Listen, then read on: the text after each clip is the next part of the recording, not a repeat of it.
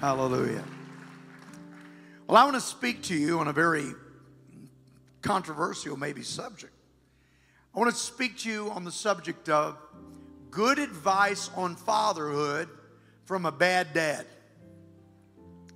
Good advice on fatherhood from a bad dad. Let's pray. Father, I ask that during the next few minutes that you'll speak to us. I pray that everybody here will just at least get something. I pray they'll get one thing that they'll be able to leave here with and hold on to. In Jesus' name. And everybody said aloud, amen. You may be seated.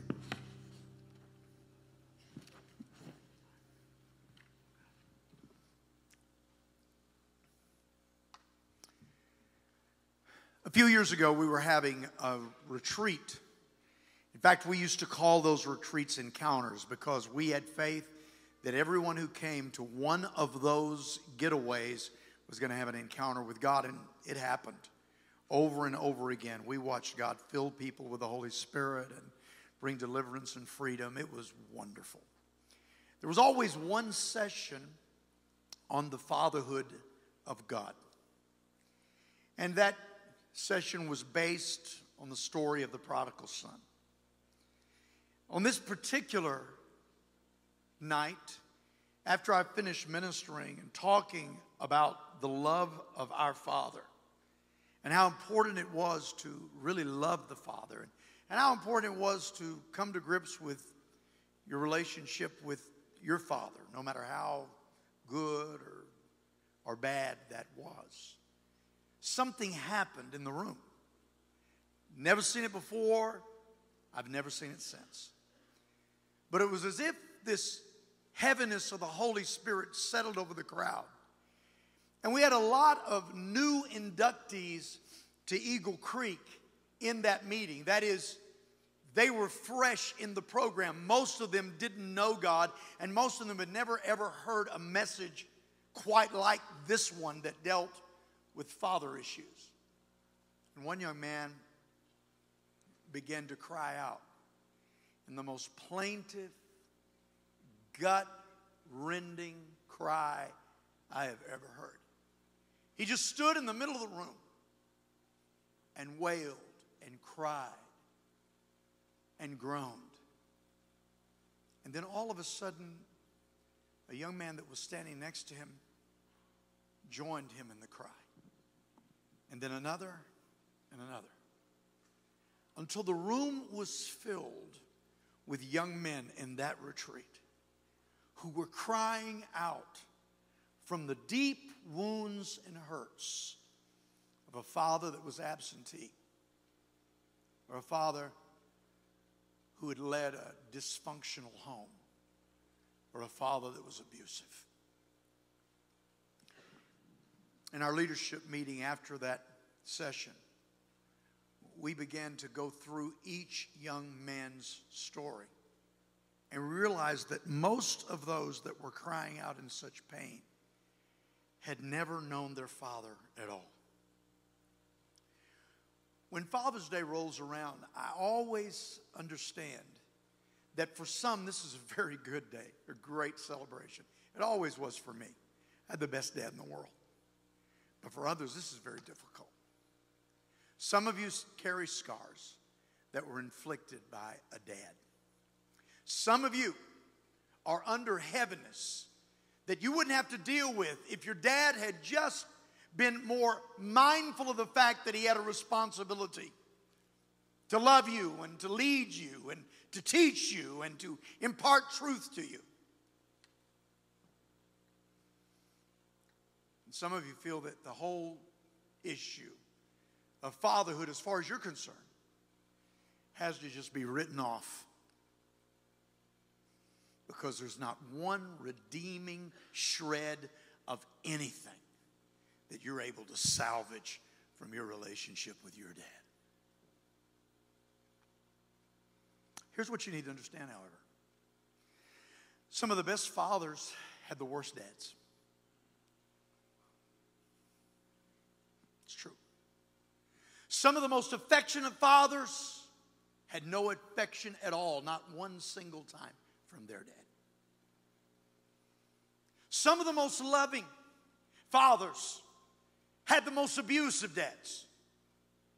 Some of the most present fathers had the most absentee dads. When you look in the scripture, there's a dad here that I want to call your attention to that was called a man after God's own heart. And yet, he was a very bad dad. His name is David. See, this is what I've discovered about men of God. It doesn't matter how great, how holy, how powerful, how anointed a man of God is. He's always missing something. There's always a glitch in the equation.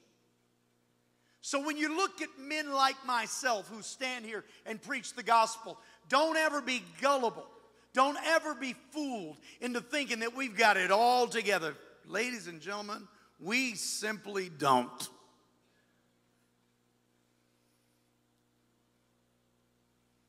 We have glitches. We have weaknesses. We fail. And when it came to David, he was a man after God's own heart because he understood how to enter the presence of God and worship. He understood how to take on the cause of the Lord.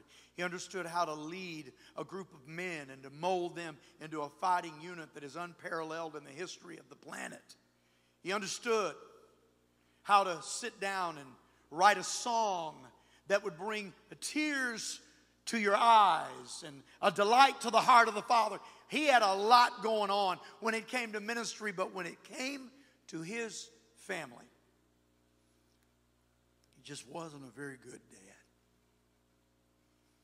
Now, I believe that this bad dad has some good advice for us today.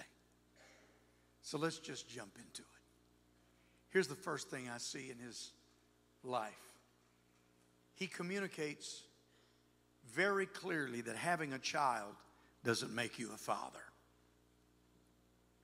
Having a child doesn't make you a father. 1 Chronicles 3, 1 through 3. I bet some of you have never read this, or if you have, you've probably forgotten it.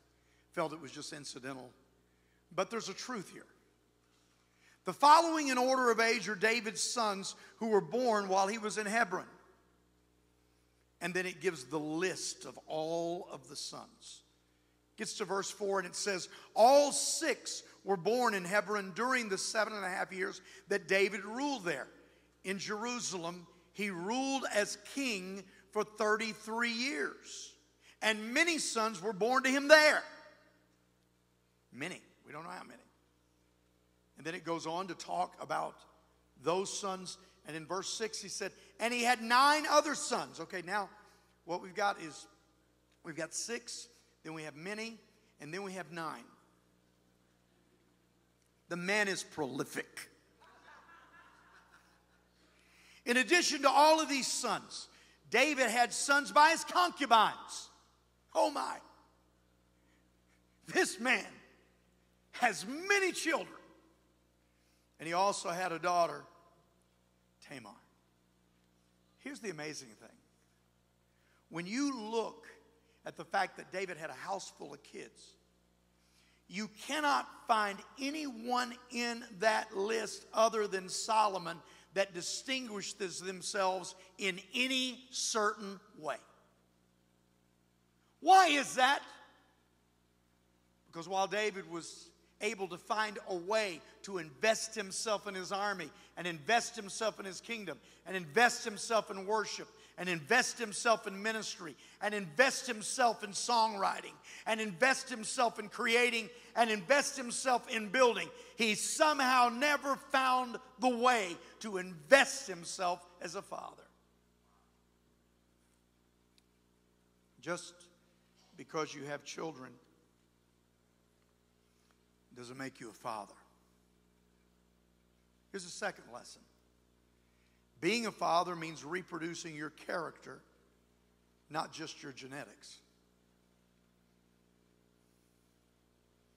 It means reproducing your character, not just your genetics. I talked to a man who's very well known, minister of the gospel. This is what he said to me. He said, you know, Denny, he said, the fact is, we who have great anointings sometimes don't do very well as fathers. And I looked right at him, and I didn't buy it, and I told him so. I said, that's a cop-out. The fact is, you have not made an investment in your children. I knew his situation. His son had come and lived with me for a while, and I understood that what was going on was that this gentleman was everywhere in the world except at home. What you got to understand is this. As fathers, we have a responsibility to reproduce not only our genetics, but our character. We're to pass it on. Let me say this to you. If your son watches you tell white lies, then he'll tell white lies. If your son watches you act one way in front of one group of people and another way in front of another group of people, then I can promise you that's the character or non-character that he will reproduce. I'm always, it seems, reaching out to someone who's having a problem in a minister's home, either the minister themselves or their wife or maybe even their children. And this morning and last night, I've been dealing with a young lady who is a grown child of a man of God. And it's a man of God that I love with all my heart. And I'm involved in reconciling this grown woman of God to her father who is in ministry. And let me just tell you, it's always sad, but it's always a joy when you're called on to be an intercessor. Amen? And what a joy it is for me to stand as an intercessor and to talk to this young woman. But I could read you the text that I received just minutes ago from her. And this is what she asked. Is this kind of hypocrisy just normal in a pastor's home? Folks, let me tell you something. Pastors have nothing to do with it. It's not normal in a Christian's home. You are to be exactly what you are at all times in front of everybody. If you're not the same on the street as you are behind the pulpit or in the pew or at your job, then something's wrong. You don't have a Sunday face and a Monday face. You are to be what God has called you to be, because the Word of God says He gives us the power to become the sons of God, even to those that believe on His name. We're not just believers in something, we've become something because He's changed us from the inside out. Sir, let me say this to you. If you feel like you don't have the character to pass on, all you have to do is to cry out to Him. And then your testimony will be the same as the Apostle Paul. The things I once loved, I now hate. And the things I once hated, I now love. Jeremiah said it this way. The day will come when Almighty God will create a new covenant and He will write His laws upon our hearts. Ladies and gentlemen, we do not have to pass on character that we cannot ourselves apprehend, but we pass on character that has been birthed by the grace and the power of the Holy Spirit.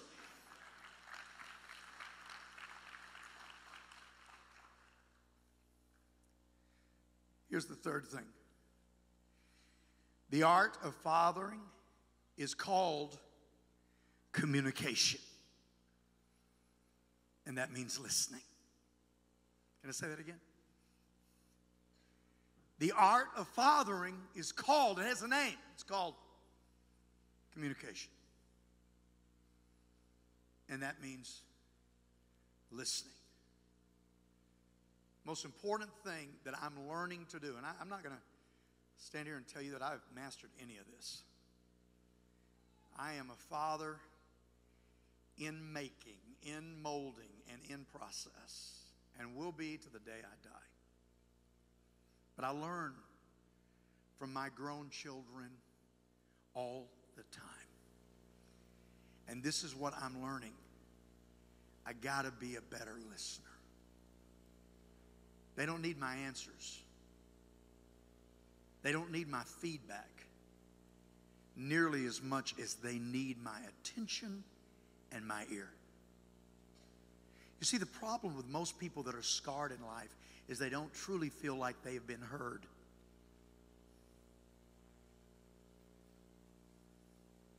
And when you don't feel like you've been heard, then you naturally don't feel like you've been understood. And when you feel like you've not been understood, you don't feel like you've been covered. It is so important that we as fathers just listen. Do you know that I discovered something in my life years ago that has helped me be free in so many areas? I, for a long time, felt that I had to have an opinion. And one day, it just dawned on me, I don't have to have an opinion if I don't want one. So I have, from that time to this, in certain moments, just determined that I'm not going to form an opinion. If I don't form it, it doesn't exist. So people will try to get me into arguments or conflicts, and sometimes I'll say I don't have an opinion. And their response is always, of course you do. And I look at them and say, no, I don't. It's of course you've got an opinion. So I don't have an opinion. Say everybody has an opinion. I don't. How can you say that? Because I haven't formed one and I'm not going to form one. So I have no opinion. It's amazing when you can leave that parking place clean in your brain. That opinion space. You know? Just leave it clean. I don't have an opinion about that. You just walk away feeling free. Amen? Now, there are certain things we need to have an opinion about. I have an opinion when it comes to 6 days of creation. I think God is able to do it in 6 days as good as He can do it in 6 million years. I just think He's God. And I don't think that He would have gone to the trouble of veiling the language in Genesis 1 if He hadn't really done it in 6 days. I believe that Noah sailed on an ark and that all of the creatures of the world were destroyed except Noah, his family, and whoever was with him on that boat. I believe that Jonah was swallowed by a fish. I believe that. I believe that Jesus was born of a virgin. I believe that He literally walked on the earth. I believe that He performed miracles, that He opened blinded eyes. I believe that He caused paralytics to jump and leap and praise God.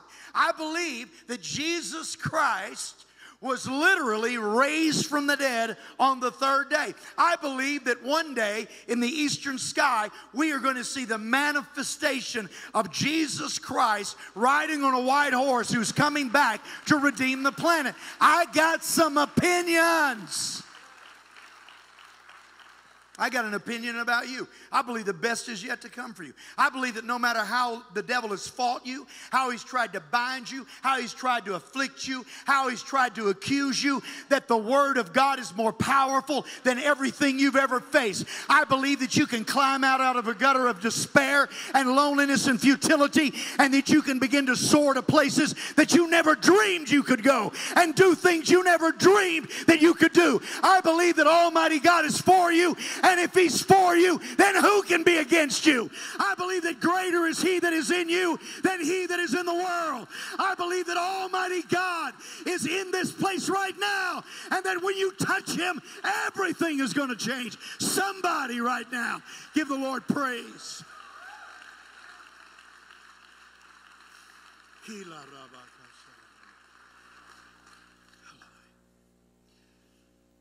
That had nothing to do with what I'm preaching about. But that's probably the only part you'll remember. What I want to say to you is this, is that sometimes when I'm talking to my son or my daughter, I don't need to have an opinion. I just need to ask, how's that working out for you?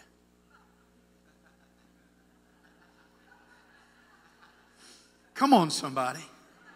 How many of you would love to just hear that from your daddy one time in your life? How's that working out for you? How many of you would like to hear him say, well, I know you'll make the right decision? Don't tell me what to do. Believe that I can do it, because it means more to my character that you believe I can make a right choice than it does for me just to accept the choice that you're making.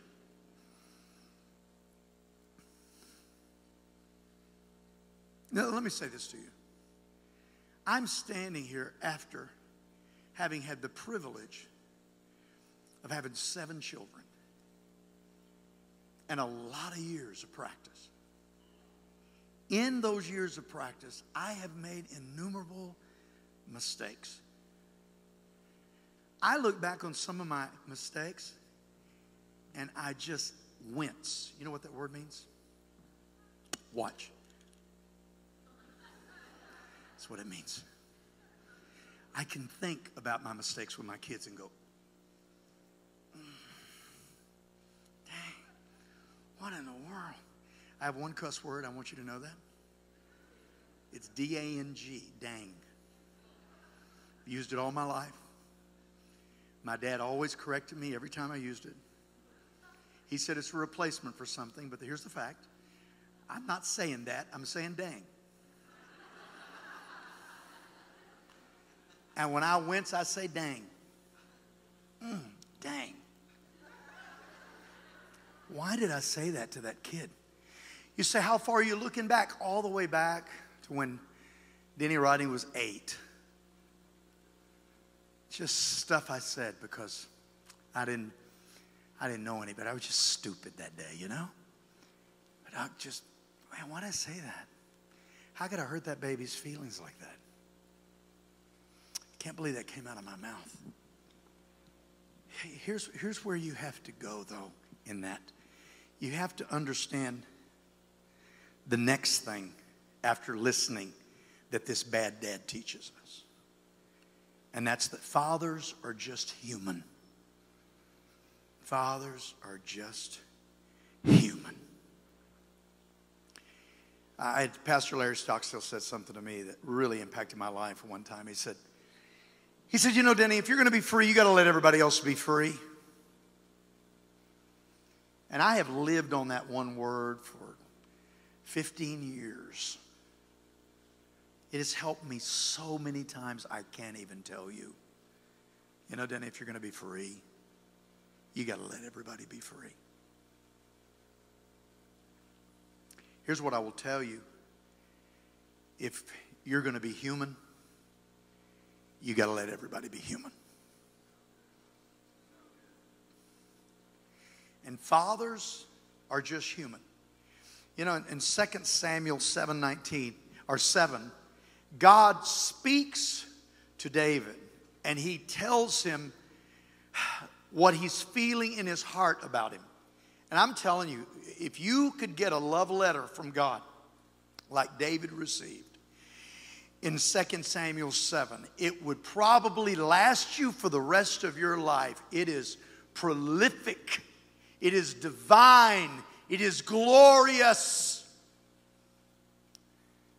And David, of course, is overwhelmed after God speaks these words to him.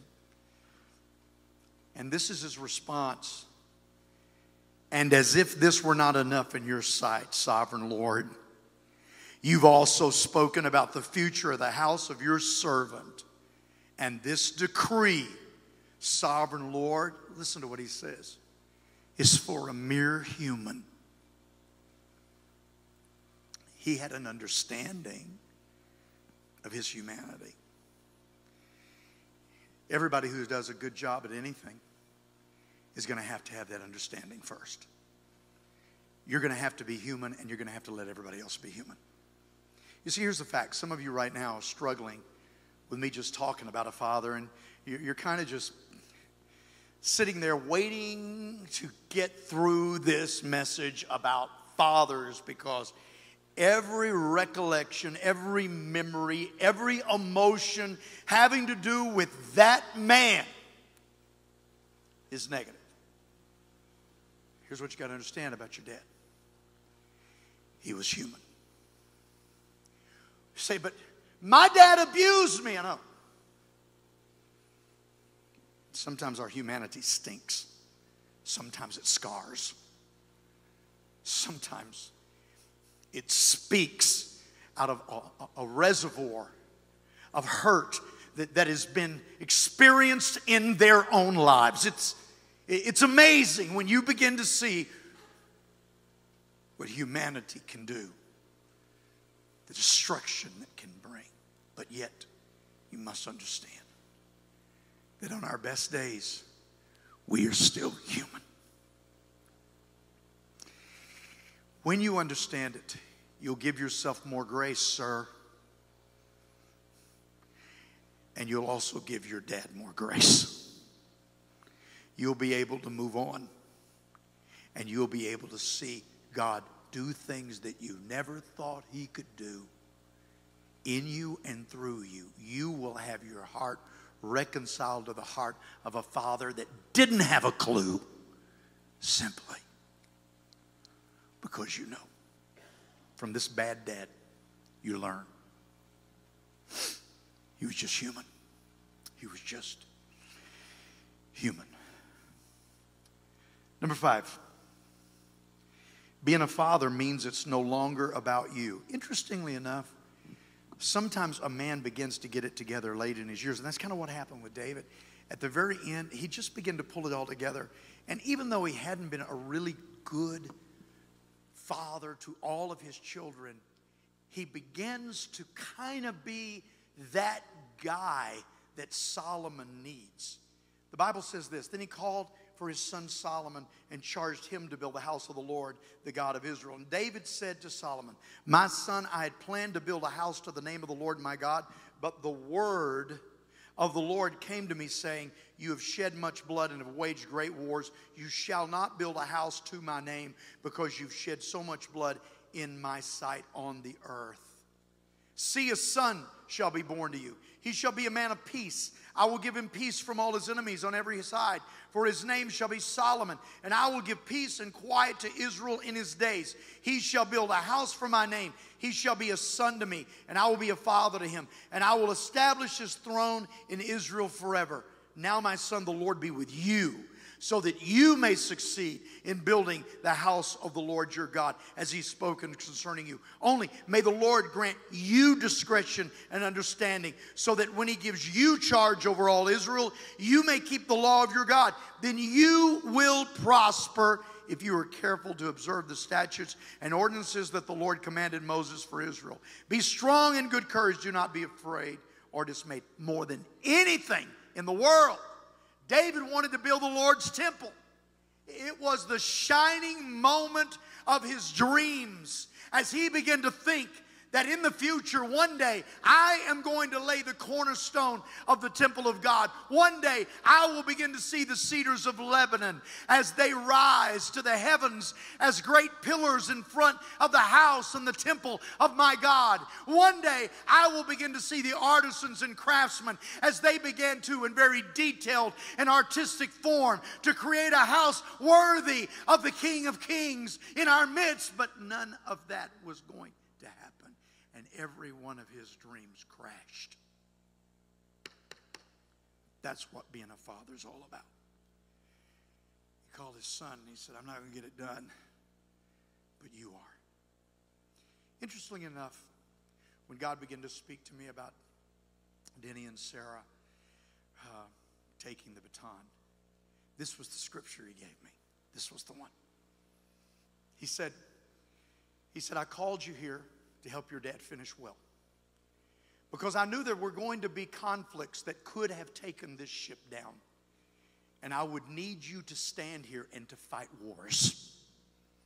I would need you to stand Sunday after Sunday without accusation and without panic, and to lead these people from one leader to another leader. He said, I've made you a transition piece. And he said, the glory of the former house under Denny Duron will be a glory that will be diminished only in the third generation. Because when we pass the baton to this young man and woman, this man is a man of peace. And there will be an anointing and a power and a glory that will fall on him. and will fall on Sarah that is going to cause this place to be filled many times and will cause this city to be reached in a new place of authority and power. The Lord said, you are the David generation, but I raise up the Solomon generation to build a house for me. And ladies and gentlemen, I'm not sad about that. I don't feel diminished about that. I don't feel left out. I am so glad that the Lord used me at all. And I am so thrilled over the fact that as I have the joy of handing this baton, that there are going to be people that are your peers that have left this church. They're going to come back from the north, south, east, and west. We're going to see young families as they fill this place. Us gray and white-haired folks are going to just stand and applaud everything you do. We're going to watch you get creative. We're going to watch you move into the arts. We're going to watch you move into business. We're going to watch you move into finance. We're going to watch you begin to change the infrastructure of this city. We're going to watch this become a shining city on a hill that cannot be hidden. You won't just hear about it on social media. We're going to hear about it on the airwaves of the Spirit as people are drawn to come to this place from the four corners of the earth. Folks, let me tell you, the best is yet to come. And if you're a father, you have to understand it's not about you anymore. It is about the next generation. Somebody get on your feet and thank God, because there is a generation of power that is coming in this house. Come on, give the Lord praise. Give Him praise. Hallelujah. Lord, we bless you. We bless you. We bless you. Glory to the name of the Lord. Keep standing, please. Keep standing. You say, Pastor, you kind of did a hybrid thing on us. We thought we were going to hear about dads, and that really wasn't about dads. It was really kind of about the kingdom of God and all that. And you kind of fooled us a little bit about that whole fathering deal. Well, I'm sorry, but I'm going to give you one last point that you can take home with you. Listen to me. Listen to me. This is it. Point number 7, because we're skipping point number 6. Listen to me. Fathers, like everyone else, have an expiration date. Fathers, like everyone else, have an expiration date.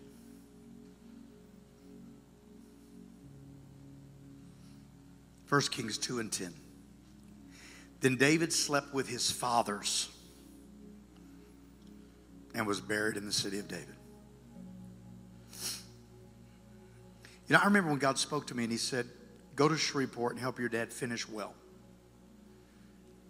Do you know it never crossed my mind about him expiring?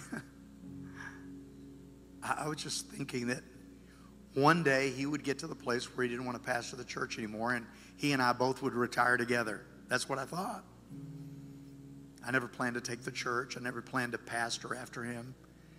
I just thought my call was to come here and help him finish well. I just wanted to just battle at his side and be there for him until he decided he didn't want to pastor the church anymore.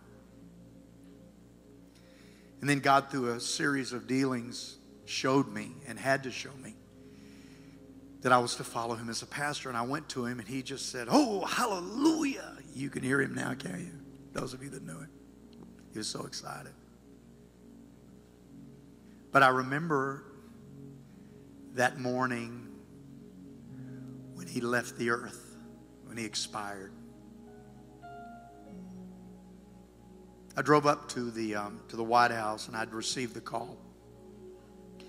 I have never in my life heard birds singing that loud. Folks, can I tell you that the birds were singing so loud that it was almost too much, like you wanted to reach for the volume knob? There were birds singing everywhere around that White House. They were singing to the top of their voices. And I walked in and there he was. And you know, he had been drawn, you know, with this condition so that his face was disfigured really during those years, and his hands. But when his spirit left, that old body that had been so crooked and had brought so much pain to him for the last 5 years, it just relaxed, and he was beautiful. He was handsome. I just picked him up, kissed him, held him. I said, thank you. Thank you so much. And then they came to get him. And they put him on the gurney. And they started outside. And I told Mom, I said, I'll follow him outside. So I followed him. And the gentleman was so kind. We just had such good people, didn't we, Mom? That helped us. They were just good people all the way around. So grateful for those people that helped us. He said, do you want me to cover his face? I said, no, if you don't mind, don't cover his face yet. So I just walked behind him, just looking at him, talking to him, saying things that I knew he was hearing, but he wasn't hearing them there. That was just my focus point. He was hearing them in another realm. So just before they put him into the vehicle, I stood there behind him, and I said, just give me a moment. And I looked up to heaven and I said, well, God, I said, I remember the day you told me to come help him finish well. I just want to say mission accomplished. He finished really well. Very, very well. And I kissed him. And they covered his face. And in that moment I thought, man, for 5 years I prayed for him to die every day because I couldn't stand to see him in that condition. We men, we approach it differently. Mom's praying for him to stay, and I'm praying for him to go because I'm just going, he didn't want to be in that situation. And yet when he finally left, man, the world got empty real quick. Rodney Duron was no longer on the planet. Oh my, what are we going to do? What are we going to do as a city? What are we going to do as a church? What are we going to do as a family? That's why in the scripture, the Bible says he slept with his fathers. In the scripture, there was nothing as significant as a father passing away. And that's why a father would be placed at the place of honor where fathers slept. Here's what you got to understand about your dad. Whoever it is, whatever he has done or how badly he's acted up, please hear me. And this will maybe put everything into perspective for us on Father's Day. Fatherhood has an expiration date. And here's what I would tell you. Today, if you have a dad that you appreciate and love who's ever done anything for you, you need to call him. And you just say to him, I want to tell you this. I love you. If you've had differences with him, then I want you to say to him, I know we've had differences, but I want you to understand there's nobody like you in the world. I love you. Even if he's done things that cause you not to be able to say, I love you to him. You say, well, when is that? Well, there are situations where you can't use those words that there are. Sorry. You feel it in your heart, but it's hard to say that. You just call them. Just listen to their voice and understand. Fatherhood has an expiration date. Yesterday, I got a call from my little brother who I love with all my heart, Pastor Keith Craft. Pastor Keith Craft had a heart attack yesterday, and the doctor said that he shouldn't be here. It was a miracle that he survived. He just finished working out. He was just going to it on his riding bike. He was down in Florida writing books, and he was riding his bike back from the gym, and boom, he has this thing, and he goes in, and the doctors came in one after another and said, "Sir, it's a miracle that you're alive." Well, I want to tell you something. I wrote him this morning, and maybe I can read you my text, and then we'll pray, and we'll be done. But hallelujah. No, I can't do that because I can't turn that thing on. Here's what I said to him. Here's what I said to him. I said, yesterday stunned me because I've never considered a world without you in it.